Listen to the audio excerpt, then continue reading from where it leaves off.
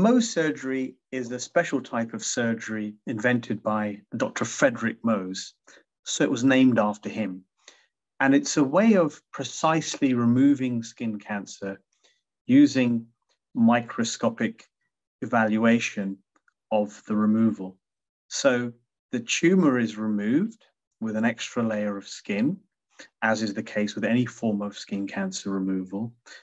But that extra piece of skin will start at slightly less than would be without Mohs surgery. And the Mohs surgeon will analyze the pathology while the patient waits. So this enables us to precisely trace out the tumor roots.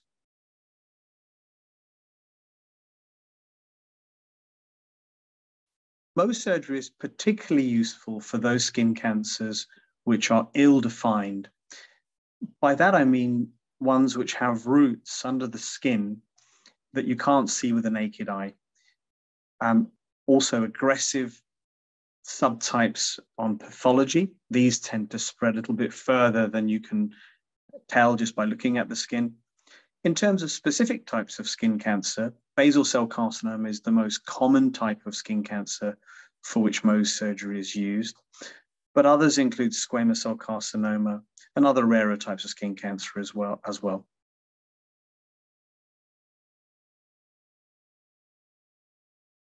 The main advantage of Mohs surgery is the high cure rate when used for these types of skin cancers described, because you are very precisely removing just what you need and not much more.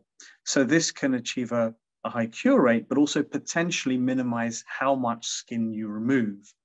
So in difficult sites on the face, on the nose, the eyelids, lips, ears, you can preserve tissue, achieve a high cure rate, and potentially minimize scarring.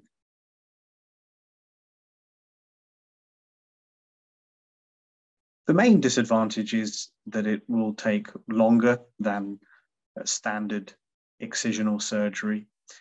Patients have to wait for the results, which could be an hour or more between each stage or every removal. And it's under local anesthetic generally. So we need the patient in and out of the operating area when they wait in the waiting room. And so they can't be put to sleep generally.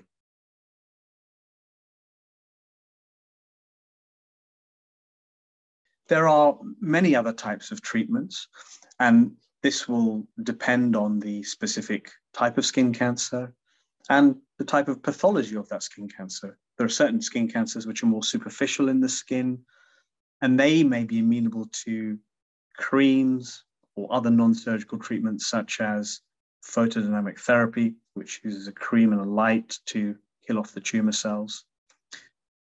Radiotherapy is also very commonly used when surgery is not appropriate.